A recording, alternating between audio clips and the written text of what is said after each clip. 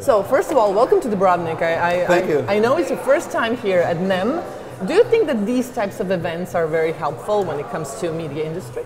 I find it very helpful because I believe, especially for our regions in Eastern Europe, it's good that countries stay together and that we discuss developments in Eastern Europe, especially in front of develops in Western European markets. Mm-hmm. What is happening here, what will happen here, what might be different. And it's always fun to meet a lot of people you haven't seen for a long time. I agree. You were going back to your presentation, you were talking about television in the past and mostly the future.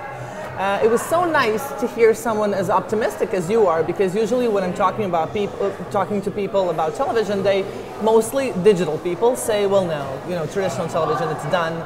You have all the content you want, when you want it, OTT, whatever, whenever. And now I've heard you say that 90% of the people are still watching traditional television and that television is not dead. So first of all, my personality is I'm a very optimistic person. Mm-hmm. But I think in that context I'm not only optimistic, but I think I'm as well realistic, because numbers show clearly that linear TV is very strong and that additional digital offers like Netflix, OTT, live TV apps, etc.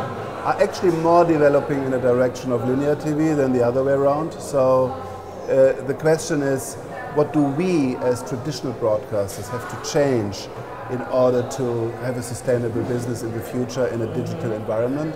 And I believe if we change a couple of things, if we make our content available on all platforms, on all devices at any time, and when we continue to offer premium, high level and local content, I believe that the traditional TV broadcasters see as well a bright future. Mm-hmm. And not to see each other as a competition. I don't believe that's a competition. I think they are complementing each other. So I showed you some examples today. But if you see strong program brands like Got Talent, for instance, and you see that one of our contestants there achieved 7 million video views in 3 days on Facebook, I believe that new media is supportive to traditional media and is not in competition if we work closely together. Mm-hmm. You spend a lot of time as a CEO of RTL Television Croatia.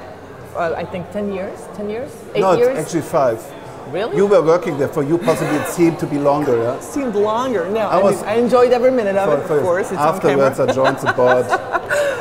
You spend a lot of time, obviously, in Croatia, and in a way you still do. Can you compare Croatian television market to any other in Europe or around the world?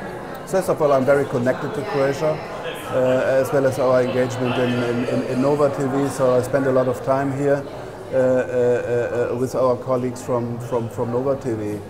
I think that the Croatian media market is very well developed. Mm-hmm. It has very high premium local content.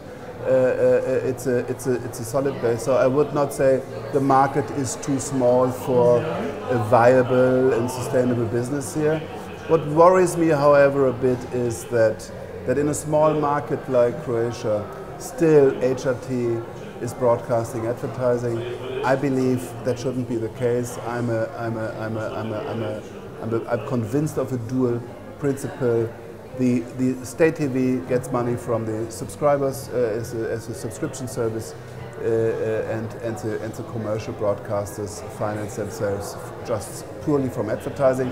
And that would make even the quality in both systems better, because I believe that when a public TV channel in general, and that does not only apply to Croatia, broadcast advertising, they're addressing as well the advertising market with commercial programs, but that's not why they are there. So they do not necessarily follow their public remit, and therefore they should not even come into a conflict.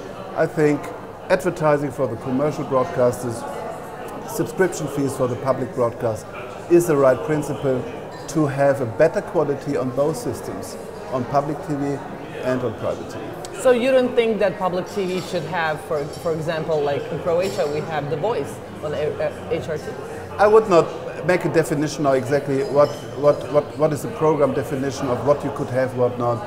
That's not up to me to decide on that. But generally speaking, the public TV should follow a public remit, the public service, and cover all aspects of content. Of course, as well those things which are entertaining, that is not excluded, but they shouldn't target their program scheme on this kind of content. Thank you very much, Christoph, and hope to have you back in Dubrovnik. Welcome.